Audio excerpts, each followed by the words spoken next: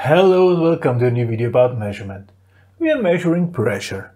Today we're going to talk about a liquid column gauge. It's more historical, but however, it's still in use sometimes and still sometimes very useful. Let's call it. So, how is it working? Usually you have a U-shaped glass. You have a U-shaped glass thing.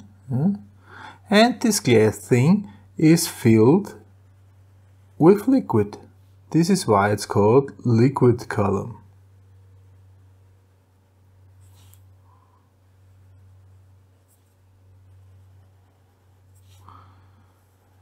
So this is a U-shaped glass. We have on one side, we have a pressure P1. On the second side, we have a pressure P2 applied, and in here we have liquid. Okay.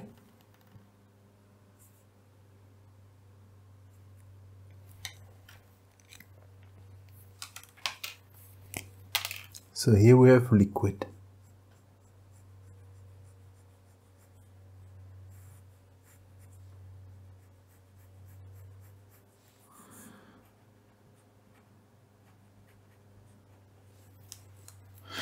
And what we can observe, if the pressures are different that we have here,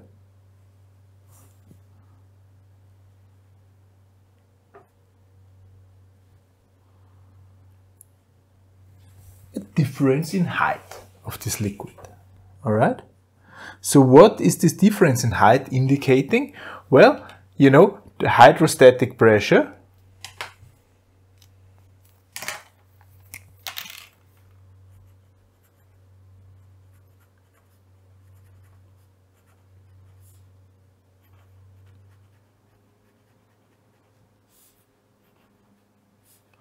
is the density of the liquid,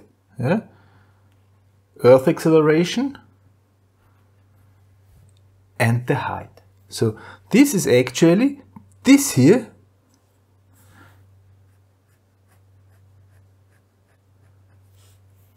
is the hydrostatic pressure.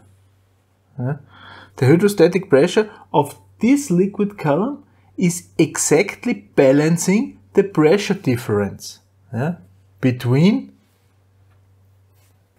those two. So this is actually delta P, and this is P1 minus P2. Okay, that's it. Depending on the density of the liquid. So here, for instance, water 1 kilogram by cubic decimeter, or mercury. This is 13.55 kilogram per cubic decimeters.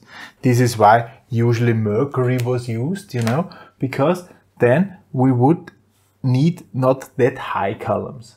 This is why this Evangelista Torricelli used mercury to measure pressure. And if we close this here, for instance, vacuum, P2 equals 0, measure absolute pressure.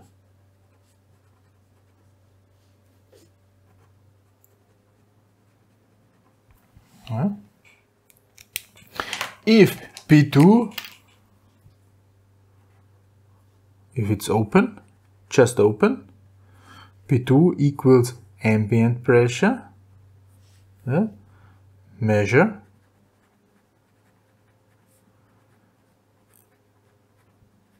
excessive pressure. And if it's just another pressure, we measure differential pressure.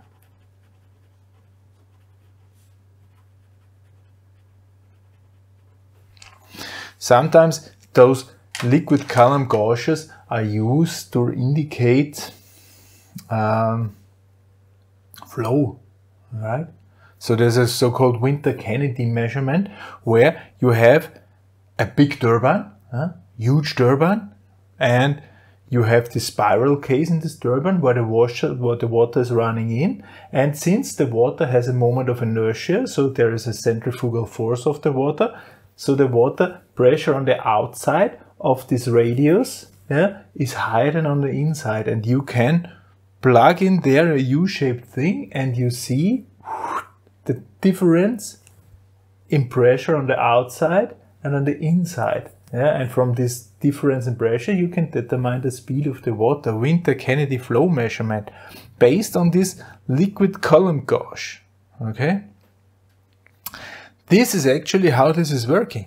So compensate the pressure difference with the hydrostatic pressure of liquid. And if this is vacuum, then you could measure also ambient pressure, the absolute pressure. Alright, so in technical applications this is not often used anymore. There are other elements which are usually using some elastic element. How those are working, I will explain in next video. For this time, thank you very much for listening. Goodbye.